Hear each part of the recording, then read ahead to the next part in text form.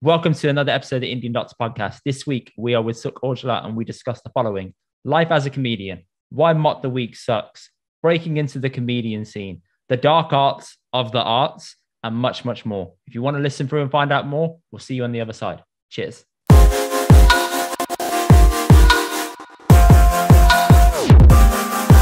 What's up, people? Welcome to this year's episode. That's right, this year's first episode of the Indian Dots podcast. We are joined by a very special guest to start off the year. Her name is Sukh Ojla, but it's not spelled the way you think it is. Have a think. We'll touch on that in a sec. She currently has her own tour. Life sucks.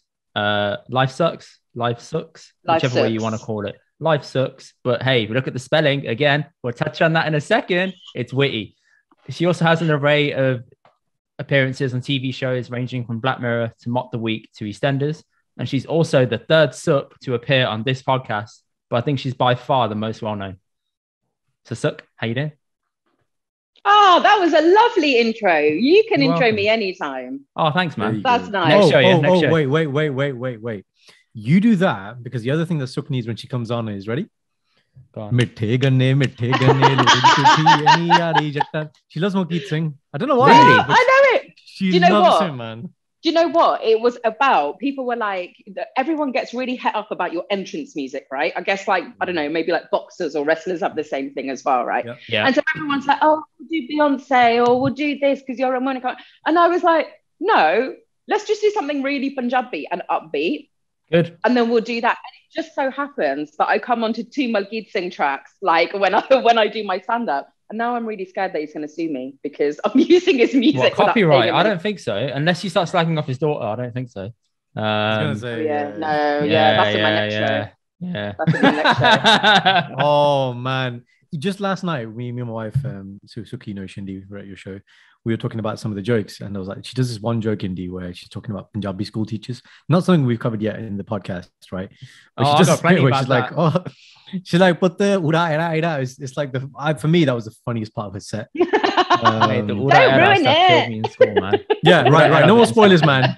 Pay No. money, go and see this woman's set. Paid money to go see the show, man. I'm exactly. telling you. You know, how that's it the is. bit, like, so Jazz, you know, that bit is the bit where I can't remember what the audience were like that night, but every time I do it, half the audience is like, oh, I can't believe you're like talking about pervy Punjabi school uncles. And the What's wrong other with part, that? I like laughing because they're like, oh, but it's that whole thing about, you know, with our community about, oh, but don't talk about it.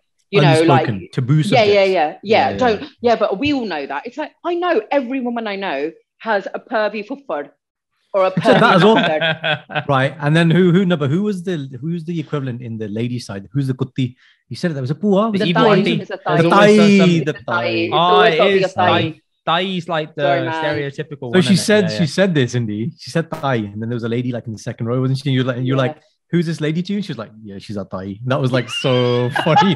That's ironic, man. What's also funny, Sukh, is that if I were to ever have kids, Sukh, Doctor, aka Karan and Shindi, have said they don't want to be Daya Dai, they want to be Masi and Masar. And I was like, oh, Yes, okay. yes, So you want to yes, be from my yes. wife's side and not my side. Okay. Yes. All right. Cool. Masi I got Masar receipts. is Okay, just all right. accepted as the kind of cooler, closer Yeah, Dori. And it doesn't have the same always. appeal to be a puffer and a pua. And But you can break Daya the Tai. stereotype, man. Break it, Doctor, please. One No. time. Listen, I will. This is the hill that I will die on. Your dad's side are always more toxic than your mum's side. Every single time. Nanake always, man. Nanake are always. Now, listen, Indy, who's trying to steal your acre of land back home? Zameen. Is it your? Do you know what I mean? It's your chacha or your thaya, isn't it? There's no true, mum. it's Yeah, true, mummy you know, don't really care. low-key. Pua doesn't really care. So that's Low-key, all I'm it's gonna true. say. Mad, I never thought of that. Damn. I should really have a word with my dad one time, I'm going to call him. He's actually in India now, so I'm recording my He's India right now. Sorting Zameen out, right? He's sorting the Zameen out. He actually is in India. See, sorting I out told land stuff. You can't make it up. He actually is there for that. Why are reason. we all the same? He's there for that reason, and he's also there to sort out his banduk license, his gun license. That's it. There you go. You can't make it up. There's nothing more stereotypical. about Your dad is Look, a if G, you ever man. met him, you would Yeah. understand. Honestly, so typical. So typical. Mm. But Sukh, tell me more about the spelling of your surname, please. So viewers, So, you've got 3 spelling- seconds to guess how it's yeah. spelled, even though you've seen it in the title. It's not normal, is it? Because you think Aujla is It's not spelled normal. AUJLA. JLA. LA. Yeah. So this was spelled when my family came over to the UK in the 60s. And actually, it was my dad's cousins who first came over on his dad's side. So someone just went, oh yeah, Aujla, and they just wrote it down kind of almost phonetically. Yeah. Because in Punjabi would say Aujla, not Aujla. Yeah. Which is what people would say. And then it's just kind of stuck. But our family in Punjab has Aujla with an A. And we've got Aujla with an O, which I quite like, because now I'm like, oh, well, we're definitely related then if you've got the Aujla with an O as well. True. But also, I'm annoyed because if it was A, I would have been at the top of the register at school. Yes, you would. Simple things in life. Simple things in life, isn't it? Yeah. So How do white people say it? Ojla. Ojla, Ola, Olia, everything and anything that you can imagine. The mispronunciations are all out there. Mispronunciations wild. I saw on Mock the Week when you appeared with Dario O'Brien. He said, suck. I was like, thanks, man. Appreciate that, bro. Cheers. Do you know what? He goes to suck. I was like, oh, do you know Dario, what? Come on, man. I actually sat with him before. He was really nice to me. He's always really nice to the newbies. Yeah. So he was like, I want to get your name right, because he said, people always get my name wrong and it's so annoying. And I was like, great. Here's a white man who's actually taking time out to think about someone else apart from himself. Yeah, exactly. So I was like, it's Sukh as in book, not Sukh as in Moroccan market. It's Sukh as in book. And he was like, I get it. Yeah, he's like, yeah, okay, grand, yeah, got it. And then he goes, okay, and Sukh, and I'm like, oh my god, mate. Okay, and then in the end, I was just like, I'm done. Maybe I wouldn't have this. I mean, and this is me shortening my name. Imagine if I just used Sukhjit. Like, God knows. Is that your actual full name, or? No, it's my full name. That's not that bad. Do you know what Indy's full name is? Have a guess. Is it like a typical Inderjeet? Yes. Yeah. It's typical. It was not Inderjeet, but it's not typical. It's not Inderjeet. It's not Inderjeet, but it is typical. Inderpreet. Close. You're getting closer. In terms of the letter. Essentially, there's only about 3 more variations you can go through, but yeah. What is it then? I only know is a P. So keep going in the alphabet. Inderpal. No, keep going up in the alphabet. You're getting all right. All right. Go towards Z. The suffix starts with something closer to Z, but not P. P, Q, R, S, T. What's after that? Closer to Z, but it's not a Z. Huh. What is it? Come on, it better be good now. It starts with V. Inderveer. Huh. That's a wicked name. Is it? That's a wicked name. My sister gave me that name. No, Inderveer is a wicked name. I had someone in, I don't know if they were in the show that you came to, but his name was, his name was Vanraj. Vanraj, what a grand name. Whoa. Literally, it's like Hansraj, Hans's spouse, man. Yeah. When you get to I'm 37, I thought I'd heard every single Punjabi name there was on the planet. Yeah. And I was like, what's your name? He was like, Vanraj. I was like, as in the king of the forest. He was like, yeah, pretty much. That's nice, that is man. me. That's a very nice name. That's me. It's a wicked name, yeah. There are some old school names. Like we've got some friends, Sukh, who actually 2 of our friends were actually named by the Gyani at birth. Yeah. Which doesn't happen often now. Maybe the Akkad, but so Kartar and Tablok, proper wicked names. You don't I sometimes I mock my wife sometimes. We haven't got kids yet, but I'm like, what do you want to name? I was like, we're old school, like Karak Singh. Yeah, or like Jay Fateh, and but imagine how the white people are going to say it, man. This is the thing. I don't give a shit about white people, man. Do you know what? No. I don't care. Oh, Sukh, again, at the show, remember that lady, second row?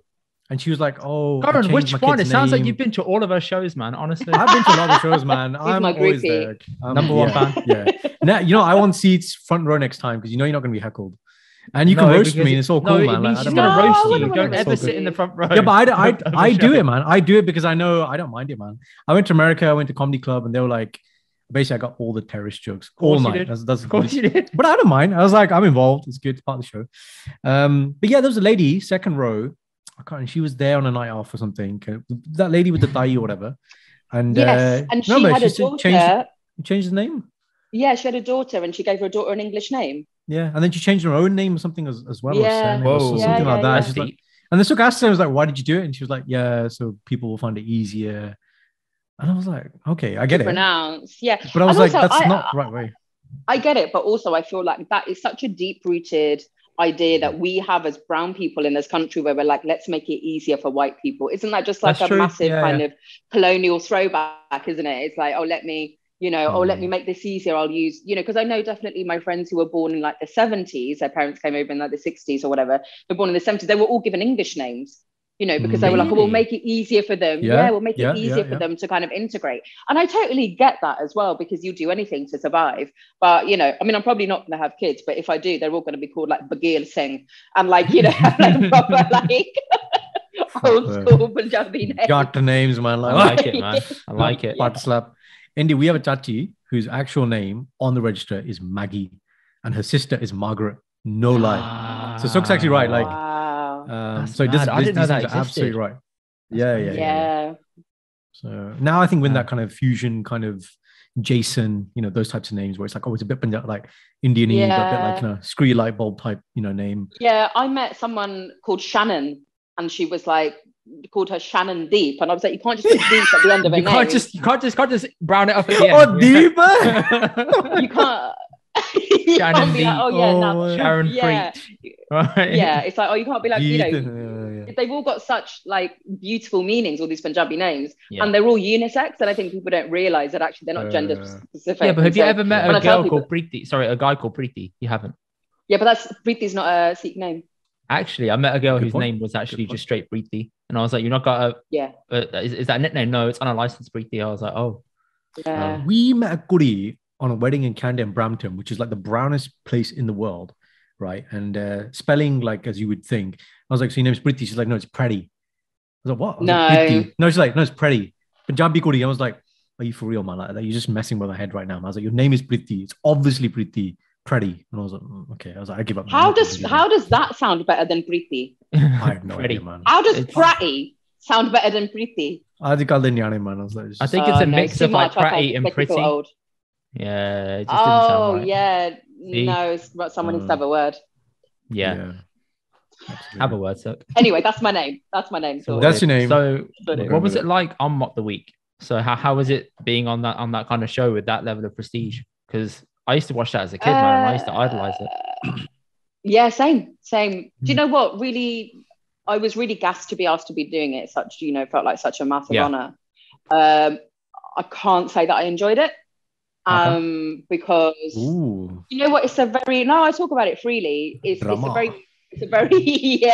proper, I'm feeling the karchi now, but it's proper white male environment where it's all like elbows out, everybody has to like run up to the mic, fuck your dick out. I did see that. Yeah, I saw that. And people would like run to the mic, you have to step back, step forward on the quickfire rounds. Constantly doing this. The thing is, the way I like to work, just in day-to-day life and in comedy as well, is I like collaborative kind of comedy. I like working with people, not against them.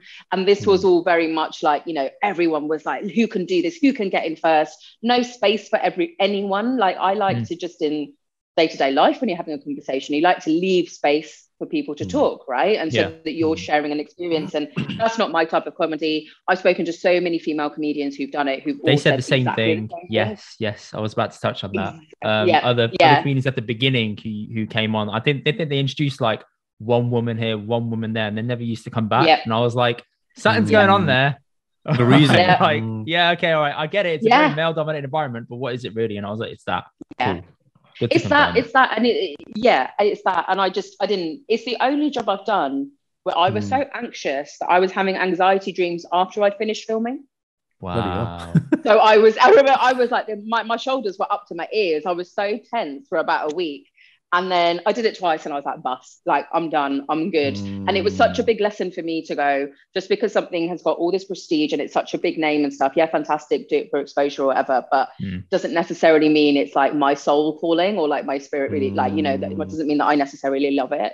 So sorry, I've got to be honest, because, I can't lie. But it wasn't, they were all really nice. No one was horrible to me. They were all really professional, really lovely. But for me, it was just, and then you also know that there's going to be, Gary from Norfolk, he's going to be kicking off on Twitter because he's going to be like, oh no, they've got Middle England, baby. They're like, oh, bring back Frankie Boyle. He's not been on it for 10 years, mate. Yeah. Like, so So you also know that you're going to get, rubbish like that from people on social media and stuff. No, of course. I think the person I've seen do that very well, who's come to prominence quite quickly, is Mo Gilligan.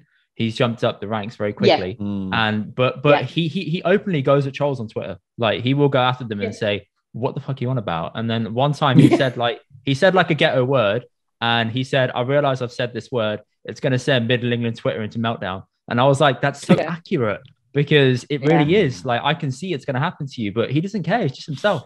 And I think that's how you got to be.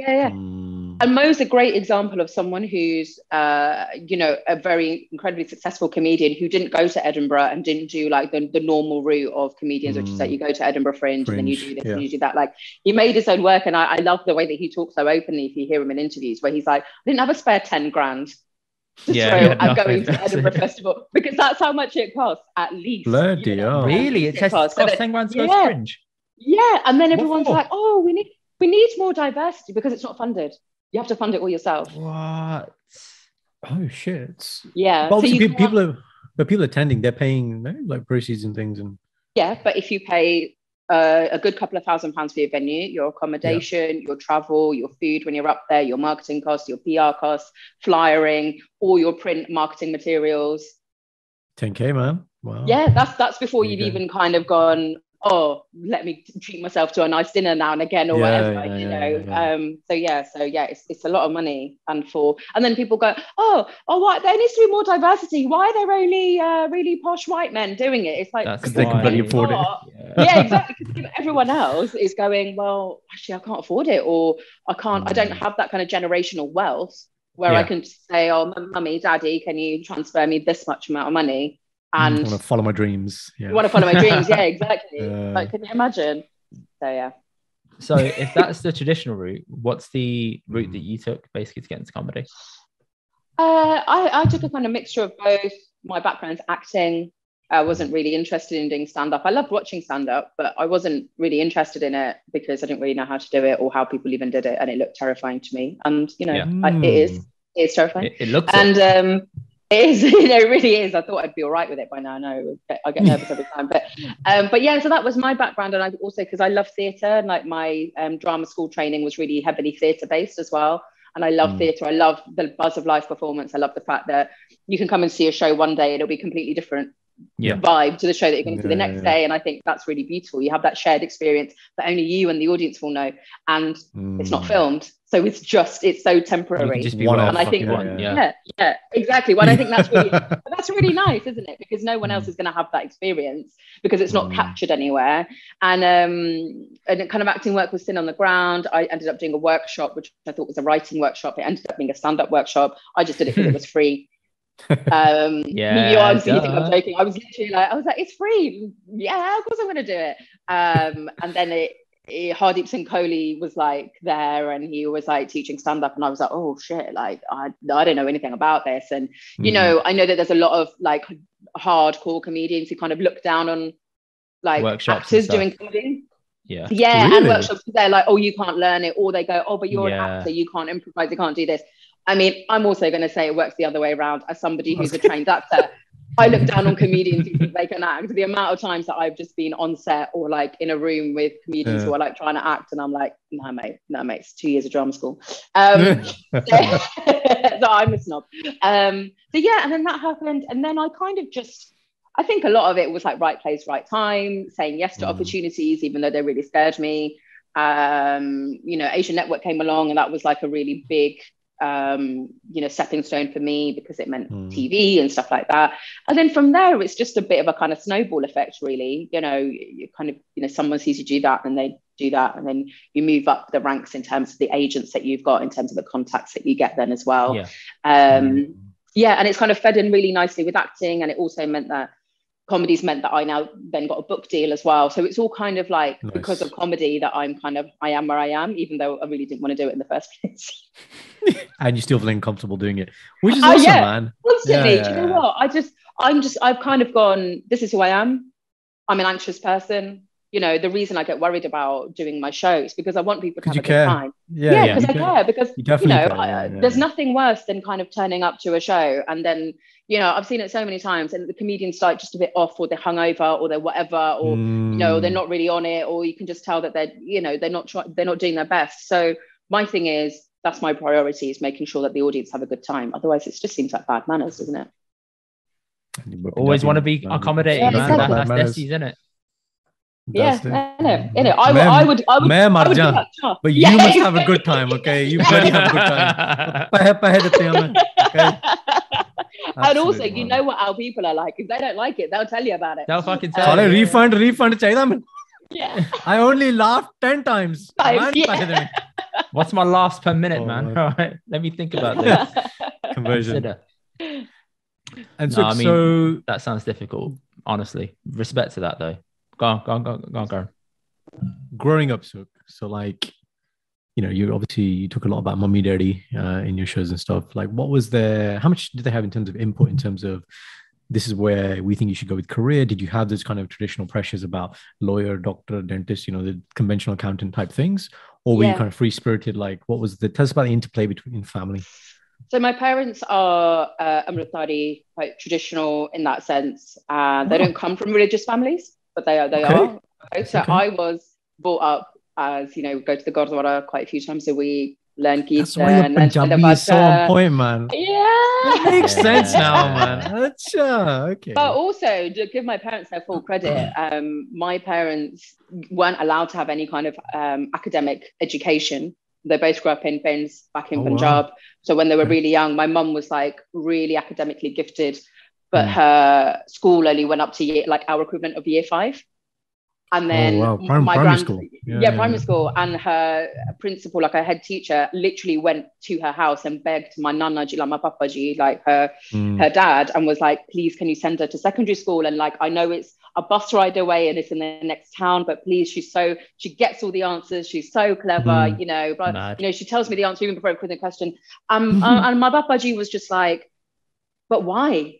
He was like, I'm not doing that. He was like, you know, all the other girls, because my mum's like one of 7 kids, you know, she's got like 4 sisters. So they were like, you know, they've not really, he was like, no, Indy Karan, he was like, you know, she can read and write fine, like, because they were enough, like humble people. Yeah, they were like quite humble people. And they were like, you know, can she write a jifti? Can she read a jifti? Fine. He's like, that's fine, right? So she was kind of helped up by that. My dad had even less schooling because he needed to help out at the farm, you know, do all the kitty body and stuff. So they both kind of came to this country, but they both decided, and actually, funnily enough, there was a study backing up what they did recently. But basically, what they decided was, when we have a kid, we're going to only speak Punjabi to the child, because they were like, he or she will pick up English later. And so that's what they did to me. They only spoke Punjabi to me. And actually about a couple of years ago, there was an article, I think in the Observer or something, that said that if you want your child to be bilingual, the best thing to do is to talk to them in mother tongue. 100%. And then don't speak English to them, because they will pick that up. And I don't even remember like struggling with English, really. I don't think I ever I don't remember it, even if I did. But the great thing is I'm fluent in Punjabi and I can read it and write it as well. So thanks, Mum and Dad. You're fluent in Punjabi, but you're fluent to the point you have so much control that when you're telling jokes in it, you're landing properly.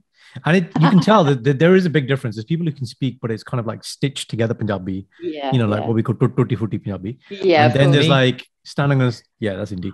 And then there's stand on a stage and deliver, which is like the jokes just land so much harder. It was so funny that show you kept translating to me for the Gore. You're like, this is what it means in English, and it's like it's just not as funny some things. It's never that funny. It's just not. It's just like, you know, Yukutti is really funny. Like you're a bitch. Yeah. Like, you know, this is one of the things, but you have to. The ras in Punjabi is just something else. Yeah. Yeah, it's something that I love using in my stand-up as well, and I talk about it in my show, as you know. But like, I love using Punjabi in my stand-up because it is who I am. And you know, I was on Paul Chowdhury's podcast recently, and we talked a lot about, you know, when I met him as well. So we didn't. I don't think we covered this in the podcast, or it may have been edited out. We talked a lot about Asian, like South Asian comedians specifically, who feel like they need to whitewash themselves in order to fit in. They need to speak a certain way. They need to code switch, etc., etc. And I totally get that. We all code switch in real life. We do it all the time, you know. And I get that. You know, voice. But I just, the voice. Good afternoon, sir. How are you doing? Everything great? Yeah. Cool. If you're complaining or you're, whatever, you're like, oh, hi, yeah, thank you. I just had a question about, you're not going to be, bastard. Yeah, exactly. Literally that guy. So we were talking a lot about it, and because so much of my comedy is observational, it would feel wrong for me not to use Punjabi in it because it's such a huge part of my identity. Yeah. It would, just like I said, just wouldn't land as much. And when you kind of, you sprinkle it in, I don't know, the level, like you land some of the jokes, you're doing them, and then you start laughing on stage, which makes it even funnier for us. You're laughing at your own jokes live. And it's just like, oh wow, yeah, that is really. When you see a comedian do that, it makes it more authentic. Because if they're just reciting something and they're just spewing it out, they know when the laugh's gonna come, or you're waiting for it to land. That's different because obviously I know comedians, they practice jokes and they try at smaller sets and they know it's gonna land. We all know that. But then when you're actually enjoying it yourself and you can see that you're enjoying it, it just makes us enjoy it even more as well. Yeah, that's it, isn't it? When someone's enjoying something on stage, whatever they're doing, it makes you enjoy it so much more because you're like, oh, we're all in this together. There's no us and them. Yeah. Well, until you call the gore out and you're like, until I call the gore out. We're the white people. Now you know how it feels. Yeah.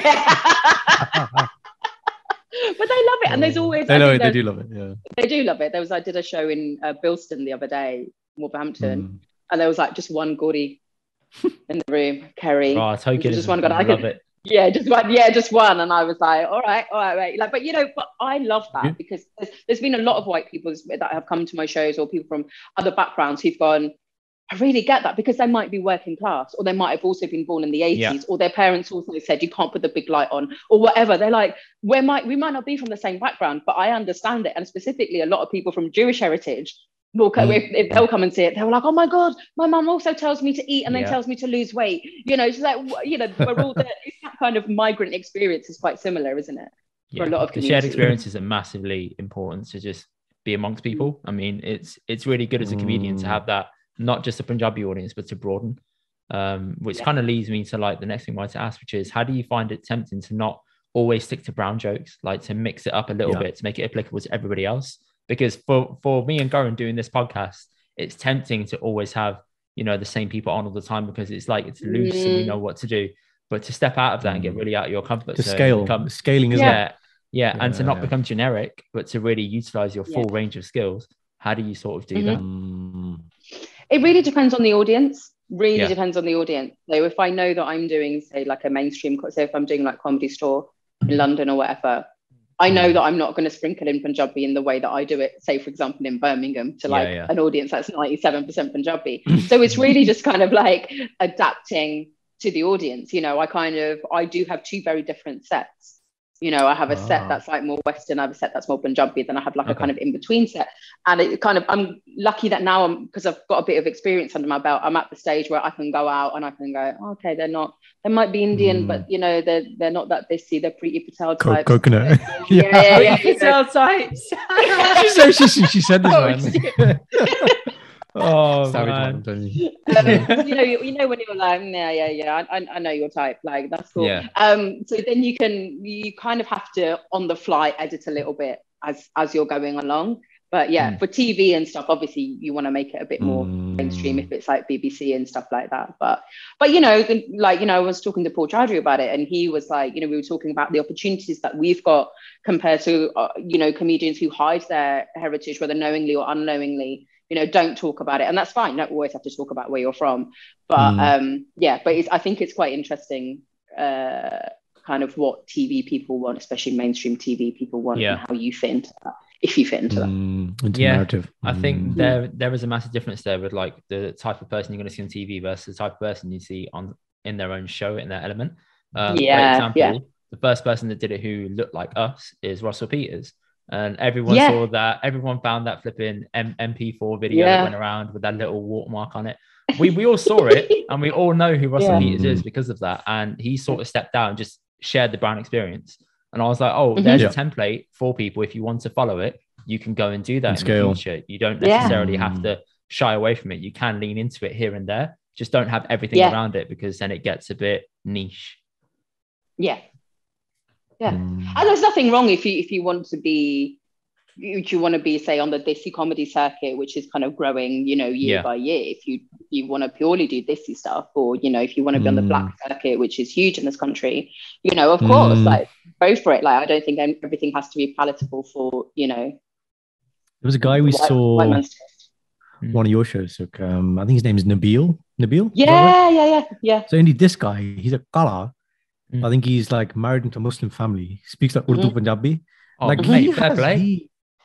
mate, he just stood there and he cussed everybody. There's one point in his set where he was just like, he spoke Punjabi, Urdu, Bengali, and he was just cutting everybody out one at a time. But I was like, he's got the black appeal, he's got the brown appeal, he's got every appeal, man. Yeah, like, he's triple threat, man. He's got everything on a CV you want in a man. Right? Every single gender box, every single equality box tick, bam, bam, bam, bam, bam, bam. He's like, yeah, perfect. He should be on every show everywhere across the globe. Right? He's married to a Pakistani Punjabi woman. So that's it. Yeah. That's what he said. His insight into the culture is wicked. He speaks Punjabi. I remember, like, he knows a lot about as well. Yeah. Proper, he doesn't sound like a good. Indy speaks better Punjabi than you, man. He doesn't sound good when he speaks Punjabi. Mate, I saw him after the show, and he was like, "But all right, yeah." He's like Sasikal Sardarji, and I was like, "Wow, it's like Nabil. That's impressive, man." So based on that point you just said, then, so like Desi circuit versus, like, let's say, like the O2 Arena, or Hammersmith Apollo. What's the end game here? What is it that you want to do with comedy? I'll be honest, it's probably quite a boring answer, but it's the truthful one. It's that I don't have a plan. Okay. Everything that I've planned, that I've gone, I really want that. I get really attached to an outcome. Then that thing will happen and it will be a disappointment, or that thing won't happen and I'll be like, but something better will come along. And I just learned a couple of years ago to just go, you know what, whatever comes my way is so much bigger than I dreamt anyway. Yeah. It's all good. Like, there's smaller things that I want to do. Like, I want to write another book. I'd want to carry on touring. I want to write another 1 hour show to, maybe to tour in 2023, maybe, or 2024 or something like that. But, in terms of like, the end game, I think because there's no big break in the arts, really. I think people like to tell you, there's a big break, and there's I can't remember which famous actor it was, and they were calling him an overnight success. And he's like, I worked 10 years for it. I worked 10 years to do it over. A lot of people say that, like, you only heard about it recently, but I've been doing this for years. Yeah. Exactly. Kevin Hart said that. He says 20 years I was a comedian, no one knew who I was. Now I'm really, really big and I've got all these films and shit, but I did for a long, long time. Yeah. Exactly. And like Nabil, Nabil went on Britain's Got Talent a couple of years ago, but he was on the circuit for 10, 11 years. Yeah. And then he went on Britain's Got Talent, obviously went viral, he's got all the followers, doing all the big stuff on TV all the time, etc., etc. And he's like, and people are like, oh my God, where have you come from? And he's like, busting my ass on the circuit. Do you know what I mean? Going up and down the motorway, like not seeing my family, not seeing my kids, like, having doors slammed in my face and, going into places and people going, oh, he's a black guy. Oh, he's obviously not a comedian. He's obviously here. He's a driver or he's whatever. So he's like, I've had to deal with all that. And then people kind of only really want to know you when you're kind of at that level, because because it gives you. Oh, you've been on Britain's Got Talent. Yeah. That's it. Absolutely. Because then they're like, oh, well, now you're legitimate, It's all about blue tick, man. We need to get a blue tick. That's really what we need to. This guy contacted me from India, man. He said, "Give me a blue tick, 1,000 rupees." I'm still considering his offer. So do it, man. Do it. I'll let you know. You got to do what you got to do. Do you know? I saved something for the podcast, so I'll share with you now. I was at cinema yesterday. Okay, came straight from work. Went to watch Kingsman with the wife, kind of like semi-date night type thing. Needed a toilet, and I walked into the women's bathroom.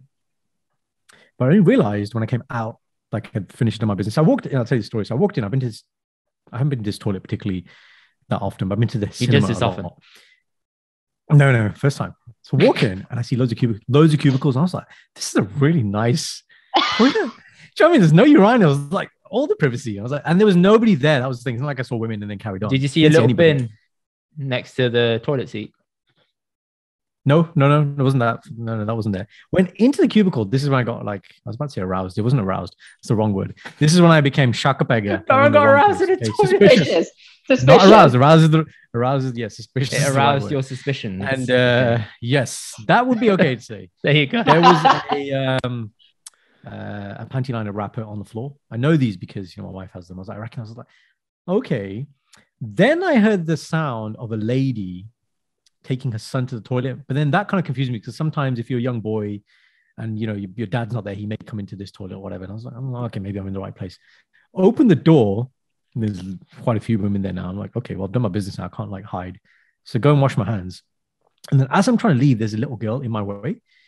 And then her mom has to say, oh, whatever her name was, like Lucy, can you just let the man go or something? And I was just like, oh my God, this is so like embarrassing.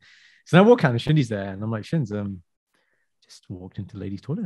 I don't know why I did that. And she was like, yeah, I don't know why you did that as well. And yeah, so I just she probably sat there, watched you walk in and said, I'll let him figure it out. Right? I'll let him figure it out. It's cool. Like, it is what it is. There you go, man. Did you, was there at one point where you like, I should apologize to these women like that were queuing to go to the, was there a point where you were like, maybe so there was no queue. And Shindy asked me exactly the same question, did you apologize? I was like, nobody made eye contact. It was like I was invisible. Nobody saw me. It felt like that. And obviously, had they been a bit like that kind of look, would have been like, I'm very sorry. Obviously, didn't know, a bit thick in the head. I've had a long day at work. I had all the excuses. Bit thick in the head. I'm a doctor. I'll see you in Amy tomorrow. cover my jacket. Yeah, exactly. I often cross dress. And that's the funny thing as well. It's like, I can't even get away, man. I got this mask on, but you got this big daddy that just like it comes out the bottom as well. I'm like, yeah. So anyway, mate, the amount of hair on your arms, you're not hiding anything, man. Honestly. No. Honestly, you're not. Absolutely, man. Absolutely. Keeps you warm. Absolutely, man. So, Indy, what's next? Okay, all right. So my next question is, what's your way of writing jokes? So do you tend to write it out? Do you sit there and write for hours? Do you have like a book that you go around and do? Like Goran's mentioned a few times to us in the podcast that when he met Just Rain, he had like a book of ideas. He just like write down a quick idea and say, yep, I'm going to work on that later. Something similar to that. Yeah. I just do it on my notes app because I get ideas at weird times. Do you know what I mean? I'm like, I'm on a train or I'm whatever. I'm waiting to pay in a supermarket or something. I'm like, shit, write that down. So that's and also because I forget things really quickly. So I'm like, quick, write it down. So I've just got a notes app on my phone that's ongoing. In terms of jokes, try them out at smaller clubs or smaller spaces or like new material nights and stuff like that. And then you can just kind of develop them as you go along. And then you kind of, it's terrible. One of the most terrifying things about stand-up is if you fall on your ass, there's loads of people there to watch you do it. Nobody laughs. Yeah. But then you get comedians who like kind of roll with that. They're like, well, that clearly wasn't funny, and then that gets a laugh. Yeah. So when you do a joke, say you're doing a new joke, and you don't know how it's going to be received. Obviously, your teams at the show, are they the ones who are looking to see how's this received, and that's a bit that kind of landed, or are you doing that real time whilst you're delivering it? Seeing you're doing that, you can feel it, man. So you can tell, and also if it's quite early on, so if it's like a work in progress show, for example, for live Sukhs, then it's recorded. It's just recorded for me to like either just an audio recording is fine, or sometimes I film it just on my phone, just so I can watch it back and kind of pull it apart a little bit. For this show, I had a director, which was really, really useful. I had a wicked director called Saima Firdaus. Working with like a British Asian woman, like a working class British Asian woman, was just a dream because I didn't have to explain anything to her. It's like, yeah, she gets it. We're all conjures. We're all like, no one's got plastic on our dining table chairs. Like, all this. There was, because we were already friends. Her coming on board, she was just like, yeah, this, and this. People will get it. And I think some of my insecurities that I had about my material, where I was like, oh, but people are going to understand it. She's like, yeah. They're going to get it. There was a bit very specifically, which actually I've cut out the show now, but I talk about going to the Gurdwara in like an earlier version of the show, and I was like, oh, maybe I should put like that's a Sikh place of worship. She's like, no, they should know that. So why don't people know what a Gurdwara is? And I was like, it was such a good point where she was like, be unapologetic about it. She's like, if you know what a church is. You know what a mosque is, you know what a mandir is. I would have thought like shit, I need to contextualize it. Or I would have called it the temple or something. Yeah. So I was that guy, Andy. I was flat out refusing to call it the temple or the Sikh temple. I was like, Gurdwara, and then I was like, oh, Sikh place of it. She was like, don't. She's like, it ruins the rhythm of it. They should know what a Gurdwara is. And if they don't know, there's 1,500 Punjabi people there that they can ask. Like you will know, so it's fine. So it was really great to work with her. But like, you know, I'm kind of working on some new material now at the moment. This is the bit where it's a bit like, oh, it's a bit edgy, and are people gonna like it? And you know, and my way of doing it is I'll get the new material and I'll kind of sandwich it in between the stronger bits of material that I know are like that they definitely work. Yeah. So you can kind of see if you can get a forced laugh or something, or squeeze it out. Yeah, or even just be like, if it's crap, they won't notice. Yeah. There is that as well. Yeah, definitely. Have you ever any characters? noticed? No, go on. Do you have any characters that you do? Characters? You know, Paul will do like Sharon and Dave. Dave and all that. Oh yeah, no, not really. I don't, because I talk about my mum a lot, so I guess that's just the observational side of things. I don't really have any characters per se. How does mum feel about you talking about her? I think at the beginning, they came to see me do stand up, and I was really worried about this, and I was like, oh no, I'm gonna have to write like a whole new 20 minutes because I just talk about my mum so much, and I didn't realize. And then I had to like tone it down a bit because I'm laughing with her, right? I'm laughing with her. I don't punch down. I'm not laughing at our people in any way, shape or form. It's all done with respect, but also a bit of a joke and a laugh, right? But I was like, but my mum might be a bit sensitive to me because you might be a bit like, joke about, you know, she might be super heckler, man. Yeah, exactly. So I was a bit worried about that, but actually when she came, I was like, Indian mums in general, you know, I kind of had to just like broaden out around a little bit so that she didn't feel like so singled out. But yeah. But when she leaves, she's supportive. Straight up naming her. Yeah. Mum does this. That's it. Mum does this. Mum does this. Bam, bam, bam. That's it. She'll never know. Yeah. So comes home. She's like, Sukh, tu eda joke banandi hai. तेरा व्याह के मैं हूँ तू सास बारे पे joke करूँगी है ना. That's literally it. And you know what? She's so typical.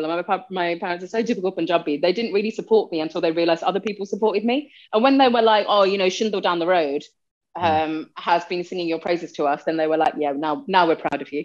Good to come. Good to come because people are like, you know, people are on your side, and you know, it's like our people, you know, they're so with the, you know, especially our parents' generation.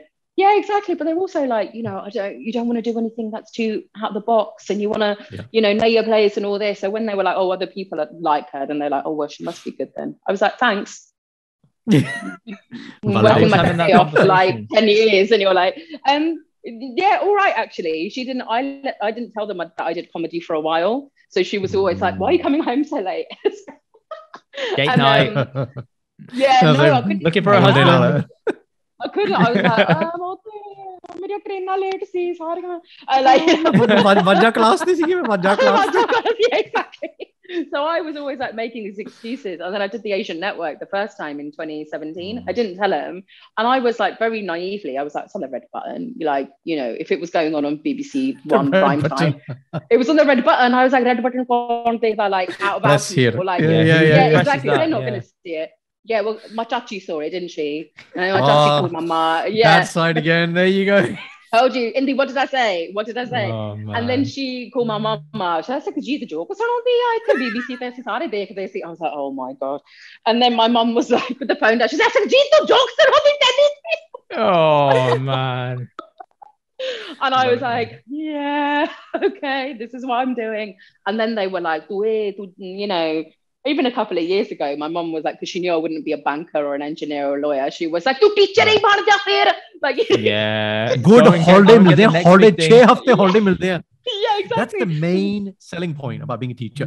Holiday milte hain, fixed holiday. Yeah. And the thing is also because I worked in education like for years as well. So I worked as a learning support assistant for children with like, you know, speech and language disabilities, or like I worked in various schools doing all sorts of things like that. So then she was like, "Oh, this is great because you know you leave school at 3:30, 4 o'clock. Blah blah. Life yeah, exactly. You know, we can have a bit of gossip. She can tell me who's died that week. You know, you know, so we can have like our whole gossipy stuff. Who was in Des for Des this week? Yeah, exactly. So I think but also like they came over here with nothing. Do you know what I mean? Nothing, no education, no money behind them, no nothing. And, they worked so hard for so many years to finally get to a stage where they kind of feel comfortable. But of course, their biggest wish for their children is going to be, or for their child is going to be, we want you to be stable, secure, looked after, and I think to them, it's obviously so alien because everybody in their world goes to work in the morning at the same place, comes home at night, gets paid monthly on this date, gets this amount of holiday. Security, and they're like, okay, that's safe. Yeah, that's so important when you're in survival mode, right? And so I totally get it. I mean, now they're a bit more like, because they've come to see me do stand-up.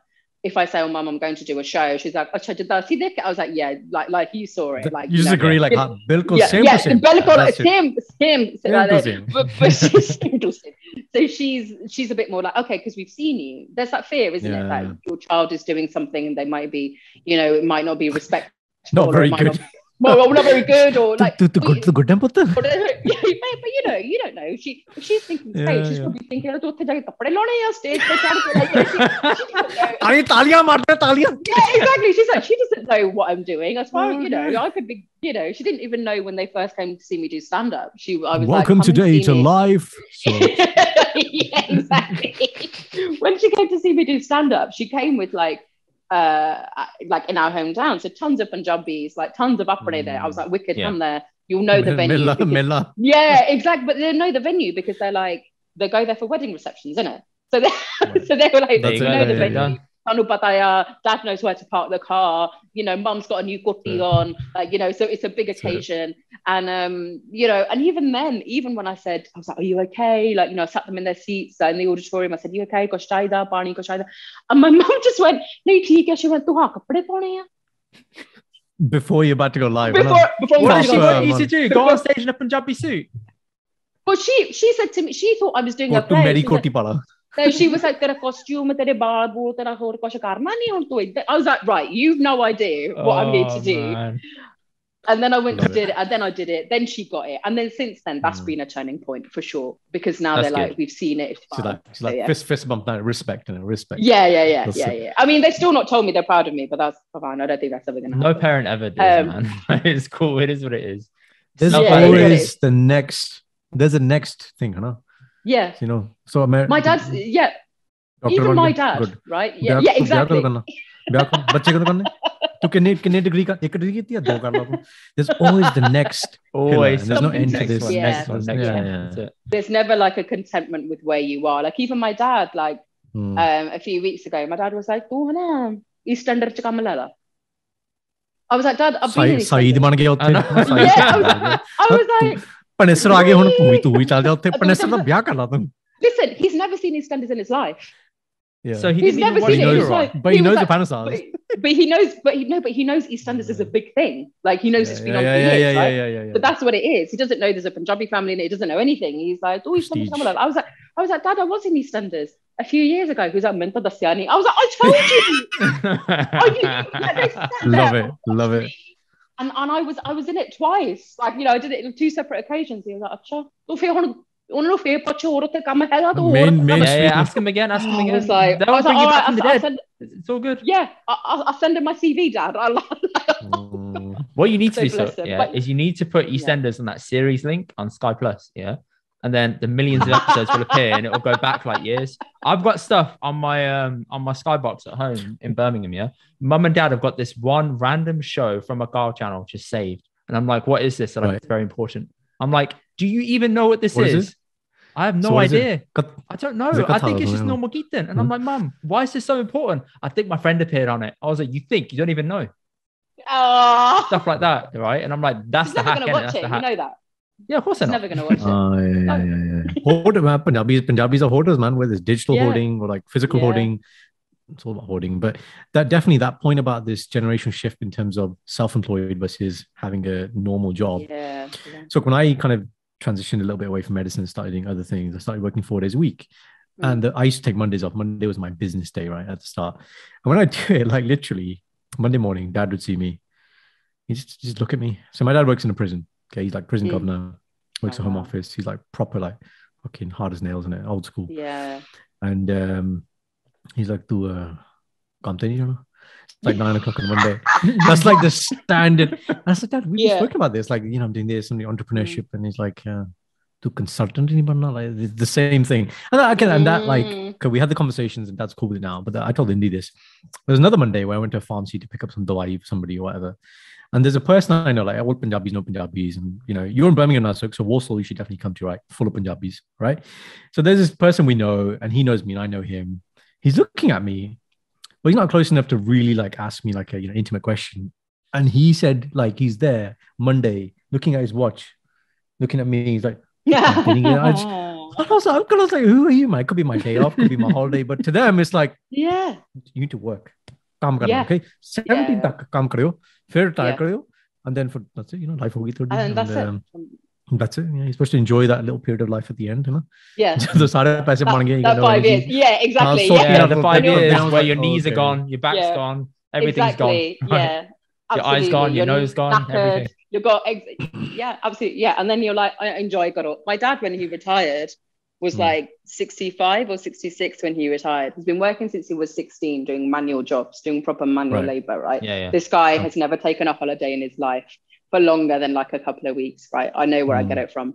And so he was like, I was like, Dad, you retire. I was like, what are you going to do with yourself? And he was just like, I had no idea. He was like, I don't know what to do with myself. And like for the first kind of month, he would just be moping around the house and it would be like 1 o'clock or something. He was like, I'll be like 3 o'clock and he'd be like, like, it's just reminiscing.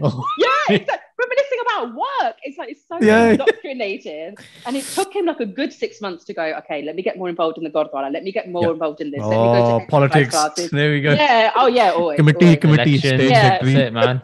My mum was hilarious. Like how my mum was like, like she would literally be like trying to get him out of the house. Because my mum's got a routine. But not even that. She's like, yes, friends over. She don't even like other people. This is what I love about my mum. She's like, like she doesn't. No, the mum line is "Kisi ne nahi jana end vich." Yeah. This is the key line. You dial on Indian. It's like "Kisi ne nahi jana tere naal." That's a rough line, man. Yeah. No, it's true. That's what my mum said. Kalle jana. Kalle jana. Yeah. Come alone, you go alone, okay? Friend, go alone. Jesus. Hardcore, man. Wife di bhi lord nahi. Kis ne bhi lord. Oh god. Oh, sorry, man. what you say, Sukh?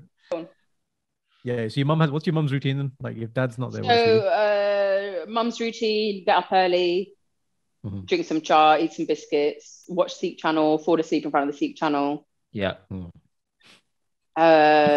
Monday she goes to yoga.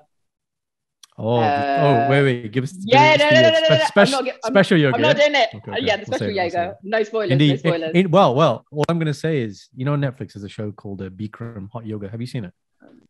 No. You've heard about the guy, Sukh? Bikram? Yeah, I know the guy. The scandal. Yeah. So basically, this guy's a mass rapist, Indy, womanizer. He thinks I look like him. Indy in a black Speedo kacha does that weird Ramdev Tid thing. He can do it as well. Yeah. Right? Yeah. Indy, you're that guy. Okay. Do you know what? He's doing it now. Yeah, I can see it. He's got the look. You can see it. I can see it. My dad was on it, man. He's like, this will cure your eczema if you just sit there and do this whole. Yeah. Right, you'll be fine. I was like, oh my god. My mum does put your that hand all like the this, time. cup it like this, must be like this. Oh my god. Yeah. My mum's always like this. Anytime I'm like, I feel a bit like, I was like, what are you? No. Panj badam khane. Panj badam. Yeah, that's it. Haldi pini hai. Vicks lala. Yeah. And they're all these standards. Everything. Javan. If I'm like, oh mum, I feel I'm a bit stiff or whatever. Do sonda pila. I was like, no, that's not. No, I'm not going to do that. Yeah. No.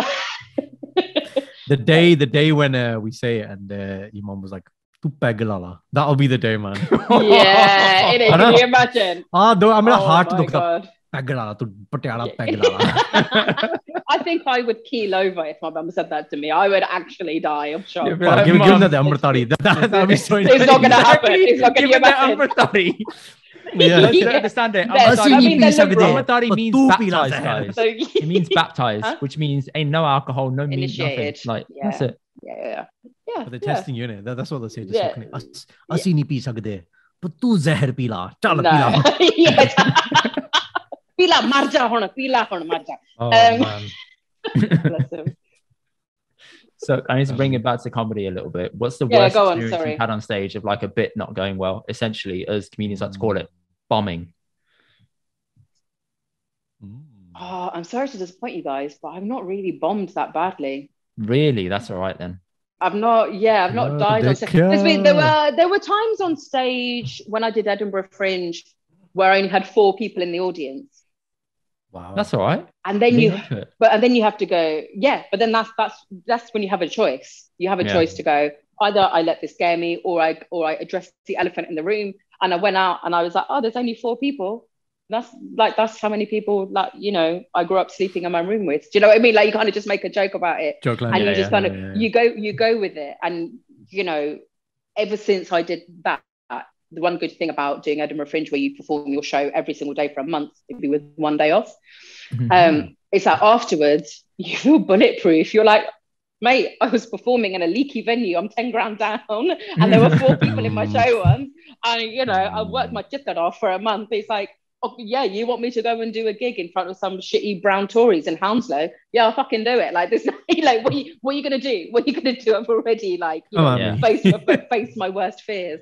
So yeah, I actually met Eddie Izzard a few years ago. Did a film that he was doing, and I just started doing stand-up, and someone was like, oh, Sukh does stand-up, and I was like, oh, it's Eddie Izzard, what are you telling him for? I was going to tell him I'd only done like, do you know what I mean? I was like, I've done 3 gigs. This guy's like my comedy, like one of my comedy idols. And he was just like, oh, how many gigs? I was like, I've only done a few. He was like, have you died on stage yet? I was like, no. He said, you can't call yourself a comedian until you die on stage. So maybe I'm not a comedian. Just an imposter. You're not an imposter. You're fine. The funny thing she said the whole podcast.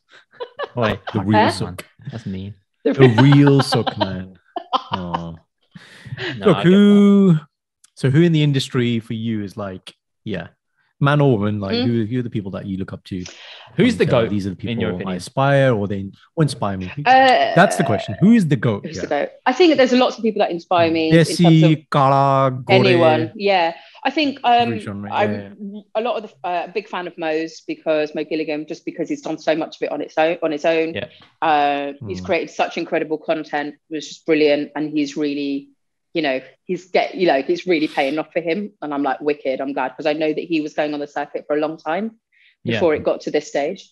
Peter Kay, because I grew up watching Peter Kay, loved him, and I was like, I know he's a white guy from the north that, like, you think, oh, what am I gonna have in common? But the working class experience in the UK is so, like, similar, universal. You know, it's like you get it, right? You get it. It's like, oh, the kids sliding across the dance floor at a reception. It's like, yeah, that's the weddings that we went to. Like, you know, the being too full, but then having to ask for the dessert menu, or like, you know, your dad being like, oh, what's this you're making? It's like, yeah, I just got it. You know, wet playtime. You know, all of that stuff. It's like I can really relate to all of that. Sarah Millican, because Sarah Millican is probably one of the first, like, female comedians that I saw that I was like, oh my god, she's so funny. She's still really observational, really funny, but like looks really sweet, and then just comes up with some like real filth, and I was like, love she does, man. I was like, yo, hang on. Yeah, it's you're not meant to be like this. Yeah, exactly. You know, because you think, oh, she's there, she's in a nice little, you know, floral dress or whatever. You're like, oh, you know, with a little cardigan on. You think, oh, maybe. But then I love that she's very relatable as well, and she's very kind of unapologetic about who she is, and a great supporter of like comedians as well. So she did during lockdown, the first lockdown, she did Zoom gigs called Playground, and she actually messaged me going, do you want to do it? And oh my god, I still can't. I was like, I'm gonna save this forever. Like, I screenshot her DM because Sarah Millican's DMing me. I was like, oh my god. And but yeah, and I just couldn't believe it. She was so lovely and so encouraging, and to all the comedians. And you know what, her husband's Gary Delaney, who's also a comedian, and they didn't take any money for themselves. They just gave it all to us comedians. Nice. And they purely did it out of the, you know, there's like, people don't do that. Rob Beckett, I worked with on the Jonathan Ross comedy show. He donated his fee, and we split it amongst the other acts that were on the same show that he was. Man. Do you know what I mean? Yeah. So we all got, like, you know, so you kind of just think, man, like, you know, there are a lot of wrong uns, like in the, you know, in the entertainment industry especially, but these guys are brilliant. When I met Paul Chowdhury, I met him when I did a show on ITV called Sorry I Didn't Know, and that's when we met. And I had met him and I was full on like, oh my god, it's the guy that, like, you know, I've been watching him for years, and like on YouTube and stuff. Oh my god, it's him. And I was like, oh my god, Paul, I feel like I know you. He was like, I feel like I know you. And I was like, what are you talking about? He's like, I've been following your career for the past couple of years. I was like, oh my god, are you kidding me? Paul Chowdhury's been following That's a my big career. compliment. But yeah, exactly. But he was so open and humble and honest about like his experiences, and about, he was like, get blah, blah, blah, you know, get this contact, go and do this, you know, like he was really kind of encouraging in that way. And then he had me on his podcast as well. And I think, you know, those people, you might see Paul on stage and you might go, oh, he's a bit of a whatever, you know, maybe he's a bit aggressive, or he's a bit, but no nonsense. But that's exactly what it is. But he was just so honest and empathetic and everything with me. So like him definitely as well.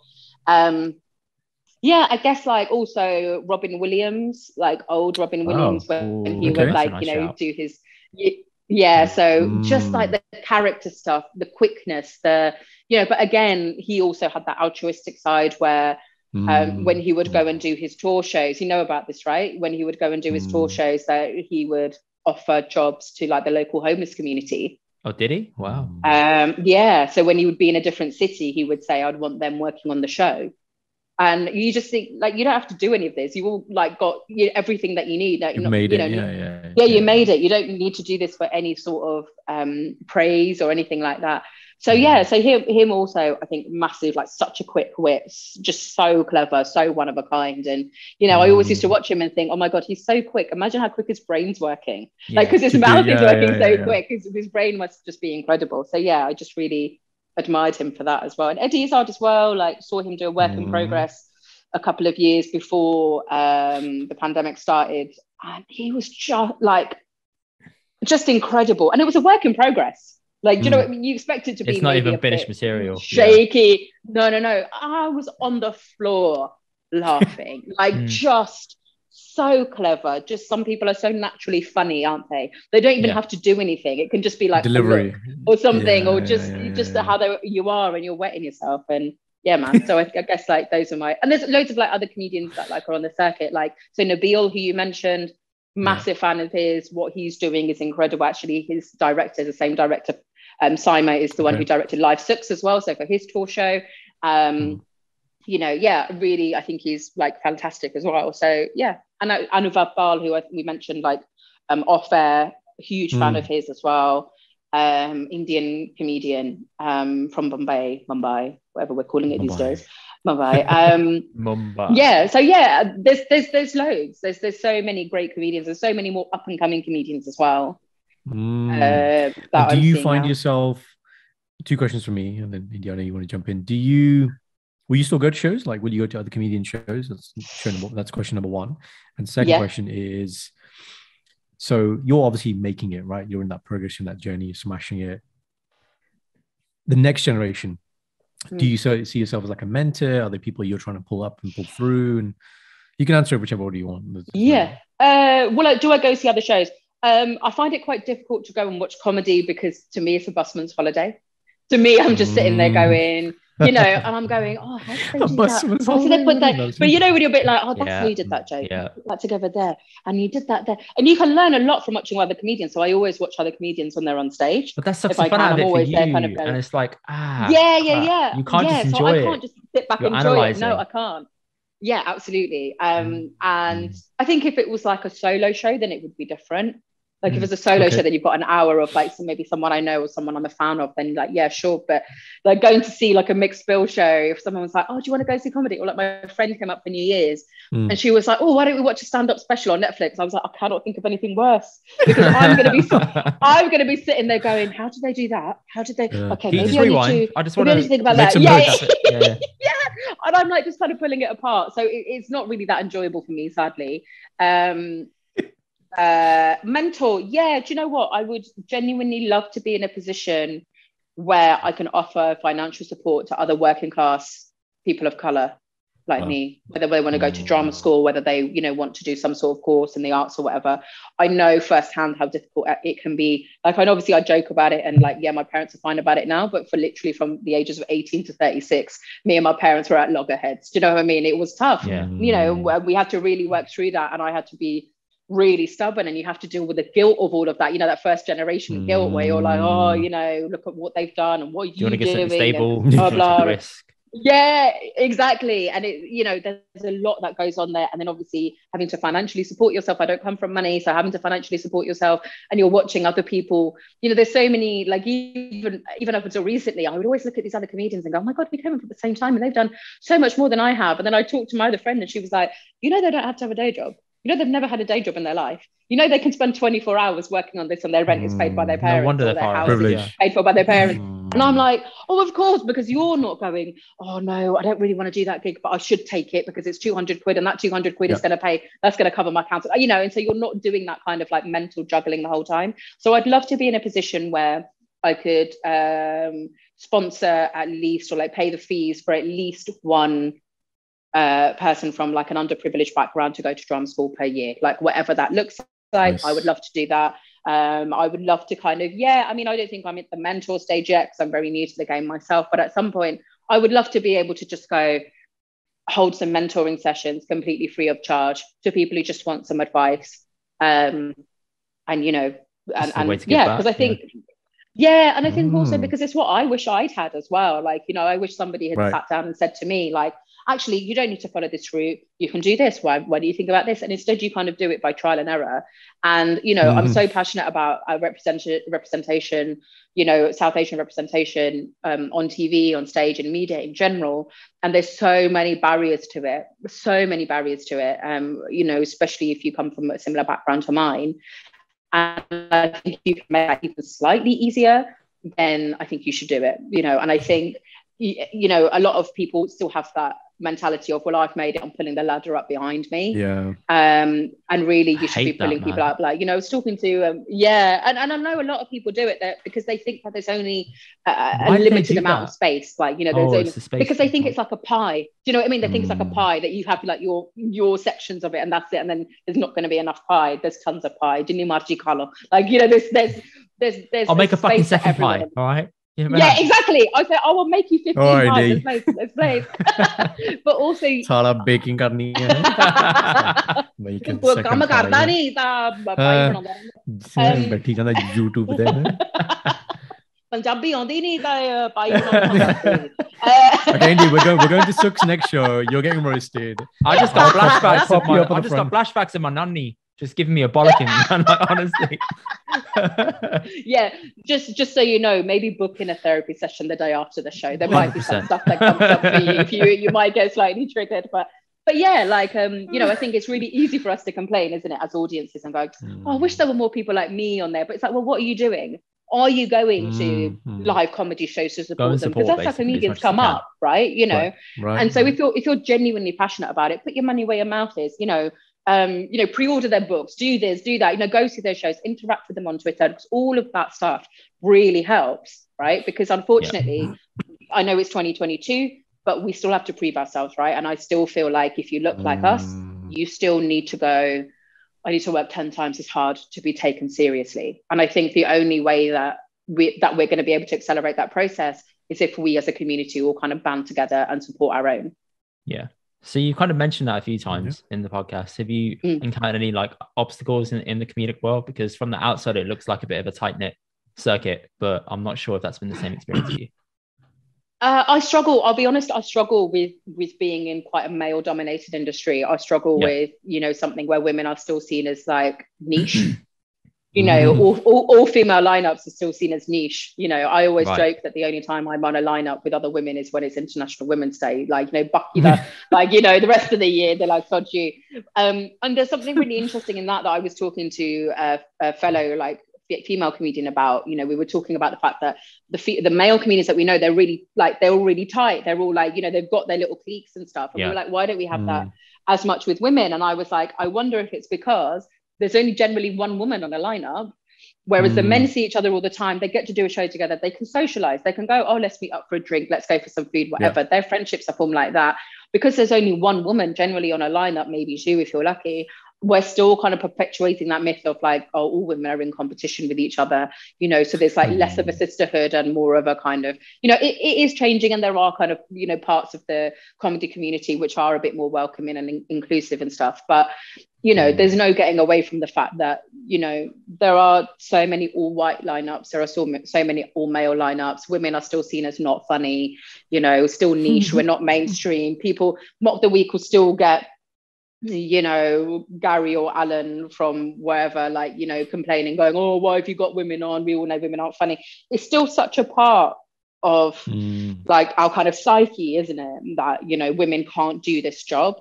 So I think, you know, I'm really lucky that I've not had any kind of overtly horrible experiences, but I've witnessed them and I've seen them. And I know that friends, very close friends of mine who are comedians have, you know, the comedy industry, it's not regulated in any way. We don't have a union in that way. We don't have a HR that we can go to. We can't be like, you know, so then you kind of have to be your own HR. You know, you kind of your own person. Yeah, exactly. Yeah. But yeah, exactly. You can't even do that. Like, you know, it's like, so that's why when I meet female comedians, and I always say to them, always ask another woman how much you should get paid, because otherwise you're going to be undervalued. Yes. And I said, and always check from a safety perspective. If you don't know the promoter or you don't know the comedians on the lineup, we do it kind of informally anyway, where we're like, I'm doing this lineup, you know, no, he's a creep, no, he's this, stay away. But, and it's from a safety, and it's shit that we have to do that, right? Yeah. It's shit that we have to then go, I potentially have to reduce my income because then I'm going to be working with someone who's essentially a rapist on a stage, or who's essentially done horrific things ahead of time and they warn you. Do agents play a part in that as well as like stopping that, or is it mainly like you have to ask other people? I don't really gig with many other Asian women. I'm generally the only woman on the bill, so like that show that you're coming to in Sutton, like I'm the only woman on that bill, and just women in general, we kind of go, careful of so and so, careful of blah blah blah, you know, and you kind of, and that's the kind of unwritten rule that you have to do. That's the kind of the extra burden and the labor that you have to do as a woman, is to go, be careful, this has happened, that's happened, that person's done this. And there are so many horror stories that you can see on the internet, or you just speak to any comedian, they'll tell you, like, you know, it's and a lot of women have left comedy because of it, because they've had terrible experiences with promoters or comedians, and then they've complained to a promoter who's just like, I don't care, like I wasn't there, I don't know who's going to believe you. This sounds like this sounds Harvey Weinstein. It's Me Too. It's the comedy Me Too. Yeah. Touching on one of our first guests who was called Sukh, he's my brother-in-law. He works in the in the art space as well, but as a producer. Goran, he said the same thing, which is like, there's so many talented people that left prior to him because they didn't want to take the shit and they were being treated badly. He said he was just the one that was dumb enough to hang around. And he said, but he made it high up, but he said, I had to go through a lot of shit to get there. And he said, there is talent out there, but people don't want to encounter the higher obstacles that they have to, compared to, say, somebody else of a different nature, or somebody else of like a different upbringing. Yeah. Recently, have you guys both seen the new Bond film? Yeah. No, not yet. Okay. Whoever the actress is, she plays, I can't remember her name. I think it's something Harris, who plays Moneypenny. Naomi. Yeah. So she put something out where she said something, I think it was the reading for one of the first Bond films she was in. Didn't name any names, but she said, like, loads of men in the room, a director was there, someone was there. And this actor just stroked her leg, put a hand like up a thing. And she's like, no one protested. And I was reading this. I was like, bloody hell, man, this is like the highest level where you presume there's like loads of integrity. No. Like, okay, you know, local level, you think, oh, people might get away with it because whatever. But bloody hell, man, and this is like recent. Yeah. I was just so shocked. I was like, that's just disgusting. Man. Yeah. It happens all the time. Yeah. But it happens all the time. And if you protest, then it's like, oh, why are you being so sensitive? Oh, but actors are just handsy. Actors are just tactile. You know, so, and I think, because people will always gaslight women. You know, people always kind of, and other women will gaslight women. Oh, don't do that. Oh, he's just like that. Don't worry. Older women will do it a lot. Oh, just shut up and just get the job. Anything to get the job. You know, so it's like, and if it's something that you really want, it's like, then you have to kind of weigh up. Like, well, hold on. Like, is it worth it? Yeah, is it worth it? Like, what would this mean? So yeah, it's you know, I'm hoping that, you know, comedy also has its kind of moment of outing like these predators that are still on the circuit out there and that are still on tours and making loads of money. And they're out there, and it's an open secret, but obviously you can't name names and you can't talk about them because they have super fancy legal teams. They have, all the money that they're going to throw. So there's loads of women out there who've been silenced. And that's why a lot of women move away from the circuit and then go, let me do TV or let me make my own stuff because it's safer. I'm more in control. I'm producing my own stuff. I'm not then in a strange city, with someone who might, then take advantage of me or might then assault me in any way. So it's dark. It's really dark. And it kind of nice, worrying, man. Yeah. Needs to be talked about more for sure. But on that note, I've seen you've been in the gym, man, deadlifting heavyweights, man. Man. She's like, no one messing with me, man. She's like, you come to me, man. Mate, get that jutti ready, man. That Punjabi jutti hits Hey, mate. I'm always, yeah, man. I love the gym. I love just love the my dad is hilarious with me going to the gym. Because I've only just got back into it. And I'm really enjoying it. Well, PC, I'm really enjoying working on my strength and my form and stuff. And my dad, I showed him a video of me doing deadlifts, and he was like, "Cha," he was like, "Kinna pa raha?" I was like, "Tu belt la hon." I was like, "Dad, it's like 50 kilos." I was like, "I don't need a belt." He's like, "Get that edge in early." Now, professional weightlifting. That's like a Medicuri Olympic record. Do you know what? And my mum, when I first started doing powerlifting and stuff, my mum was like, I would go to the gym. I was living with them at the time, and I come home. She's like, "Kiki Taja." I was like, and she switches off because she thinks obviously gym is aerobics and nothing up a journal. You're just running on a treadmill or whatever. And I was like, "Oh, you do this, that, and the other." And she must have just heard the word like weights or something like that. And she just went really quiet. And then about 3 days later, because my mum does this thing, she'll go really quiet. And about 3 days later, you'll be doing something completely, think about it. You'd be something completely unrelated, like, I don't know, cutting up some gorilla or something, like, doing your, like, peeling some onions or something like that. And she just went really quiet. She went, "Tu hon nikki nikkar pa ke tu hon telly te jana ya?" I was like, "What?" He jumps from here to here. Like, She was like, "Jadiyan oh nikkiyan diyan nikkaran pa ke telly te jandiyan ida kardiyan sport kardiyan." I was like, I'm not going to be a professional weightlifter, but her thing wasn't about me being, she might be too muscly or masculine in her eyes. She's like, she was like, she thought I was going to go on TV leggings covering the ankles and everything. Let's go. Yeah, everything. But she was really made me laugh. Yeah, exactly. Yo, imagine that, man. There's a lot of hijabi sisters out there who do like weightlifting and stuff that I follow on Instagram, which I'm like, wicked, man. Who are like, we're doing this, but they're, up for it. But yeah, my dad will still, every time I speak to him, I'm like, no.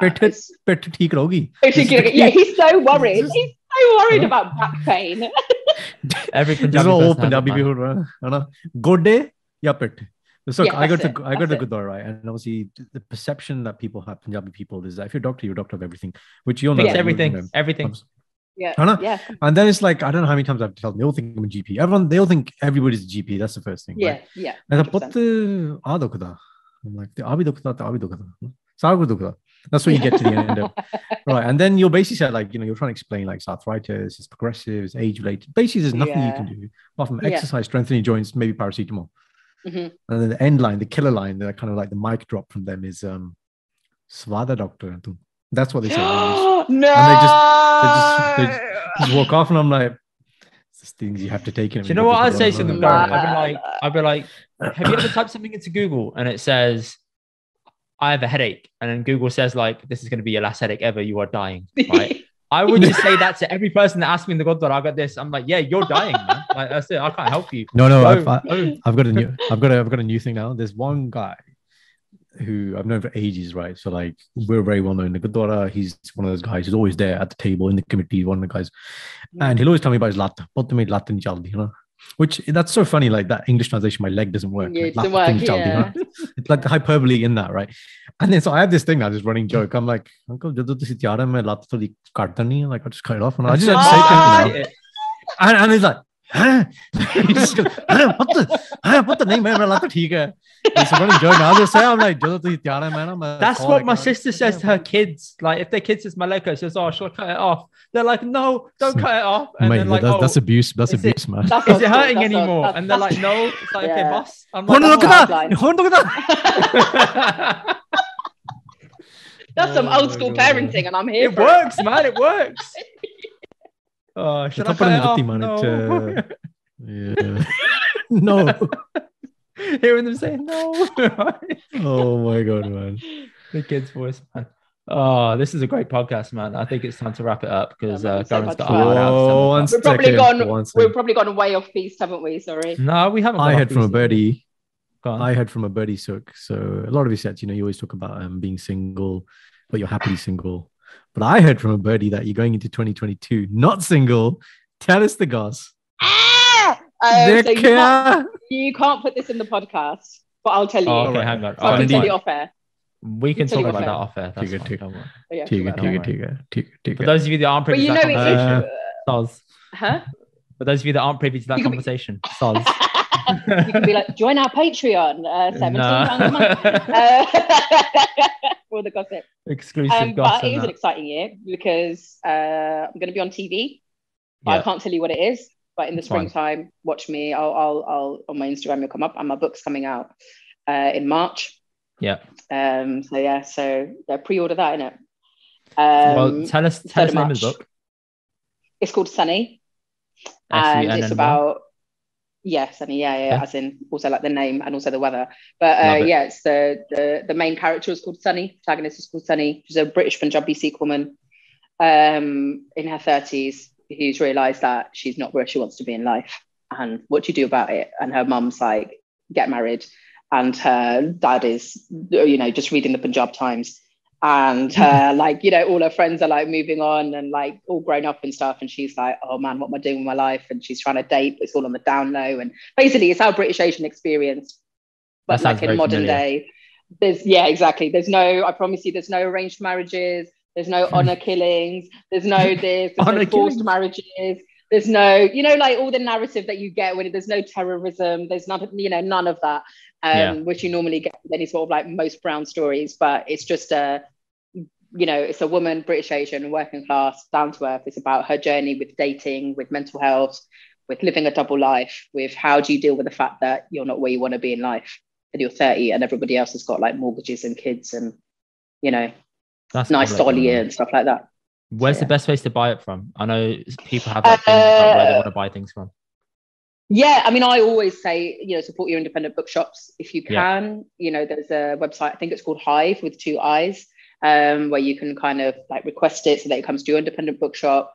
It's on all the usual places: Foyles, Waterstones, Amazon, Smiths, wherever you buy your bookshops, really, wherever you buy your books normally. But it's also going to be an audiobook. All your bookshops. Buy all your bookshops. Where it's also going to be an audiobook and an ebook as well if you want it for Kindle. So and cool. I'm going to be doing the audiobook so you can hear me doing all the voices. Good. That's how it should be. Everyone should do their own audiobook. I agree with that. So give us your Instagram handles and your social handles. It's everything Sukh Ojla, Sukh Ojla. Yes, it's spelt wrong. So here you go. And good luck finding me. Tour. Sorry. And tickets for your tour. Tickets for my tour, all the links are on, on my website, also sukhojla.com, or just go to my Instagram. All the links are there. The tour runs until the end of February. So this is like the last leg of the tour. So last chance to see it. That's it. Once it's gone, it's gone. Girls only? It's gone. Yes. Okay. Come on. Where do you live, Indy, by the way? Where do you live? I live in Barking now, London. So where are you originally from? Come on. I'm originally. You guys have swapped. So I'm originally from Sutton. This weekend I would have come, but I am back. The problem is that I'm coming back to London on Sunday morning, so I'm like, I can't. Otherwise, I would. You don't want to be doing that. Well, listen, I've got a show in Central London. Honestly, so after this, I'll talk to the wife, and we'll actually come. That happens. Oh, that's for I love it. Hold on. After She's this, in the other room. I'm going to get through the episode. By the way, do you want to just show yourself?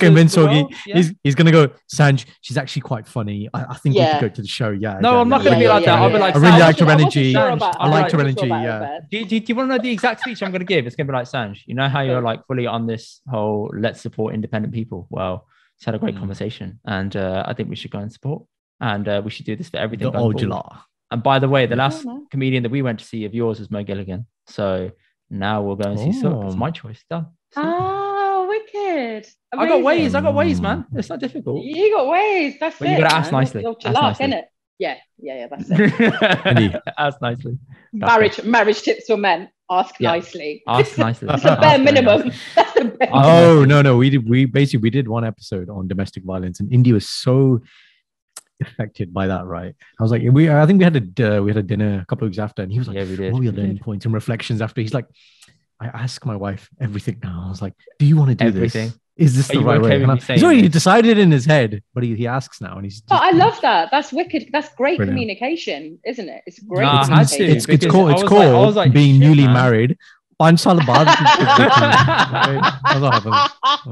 when you're 5 years into it, I know my boundaries. How long have you been married? I am 3.5 months in. 3.5 months. Have you seen each other on the toilet yet? Yes, everything except for a number 2. Okay, there you go. That's it. That's your next level. That's my line. That's my line. I will not go past. That's your line. Never personal space. Indy is very into personal space. Yeah, I'm very into that. I'll never go past that. I'm sorry, man. You're into personal space, but you wanted me to bandook your pit on my floor. Yes. On a day where my dad goes to the pub and he's going to come back and see us. You were fine with that. Yes. So you know his massage guns, Sukh, huh? Oh yeah. Bandook, huh? So Indy, like he's a bit like we call him Spider Singer, and Lizzo's like climbing and shit, and thinks he's like Tom Cruise and stuff, huh? We would he's also my videographer, like produce content and stuff, and so we done all that, and he goes, "Oh, my back really hurts." So I turn around. This guy takes his top off, takes his like pant off. He's just in a kacha. He's like, "Oh, my pitch, yeah, just pop it on my back one time because there's a spot I can't reach." Right. So he lies down on the floor, like just ready, to get like drilled. And I'm like, drilled. Whoa. I think I've seen this video. Yeah, I think I have too. Deep. And then I said, Indy, look, I will do this for you, right? But know that it's Friday night. My dad goes to Red Lion Pub, and if he walks in, he will not understand the situation that is happening here. And lo and behold, Dad did come. I just threw that bandook away. I was like, Indy, tu kapre pala, and that's it, man. This will never be spoken again. Never personal space. Happy days. Personal space to make. And I think we should do the quickfire. This would be funny with Sukh. I got him ready here. Oh, have you got him? Okay, in which case, let's go. Yeah. Let's go. Tiga? Go on. Okay, so first thing that pops into your head, no thinking about it, you just got to answer. You know how quickfire works. Ready? Yeah. Dun, dun, dun. Aloo wale parathe, methi wale parathe. Aloo wale parathe. Bang. Achar or chutney? Achar. Yellow dal or black dal? Yellow dal. Yellow dal. Parantha or roti? Parantha. Favorite place in the world? Harmandir Sahib. Ooh, textbook answer there. Textbook answer. And Andy, not the Golden Temple. Not the Golden Temple. No hesitation either. No hesitation either. I know, like straight, bam. Okay, brilliant. Ribena or squash? Ribena. Okay, and I forgot the last one I was going to ask. Russell Peters or Paul Chowdhury? Paul Chowdhury. Paul Chowdhury. And let's do a tough one either way, man. Kevin Hart versus Chris Rock. Chris Rock. Chris Rock versus Dave Chappelle. Eddie Murphy Raw versus Dave Chappelle. Ooh. Okay, Eddie Murphy Raw versus Dave Chappelle. Ooh. Eddie Murphy Raw, isn't it? Eddie's set was there, brilliant. Okay, brilliant. That is the end of the quickfire round. You've won. That was tense. Mate, you were like on it, man. You know what you want, man. I know what I like. Yeah, clearly. Easy work. Sorted. Right, that's the end of the episode, I think. Thank you guys for listening. And thank you for coming on. You got to do your thing, Indy. Yes, I do. I will do that shortly. Thank you for joining us on this episode, and leave us a review, comment, subscribe, share, all of that lovely, fantastic, algorithmic hacking, growth hacking shit. All right, thank you. Speak next week, guys. Bye-bye.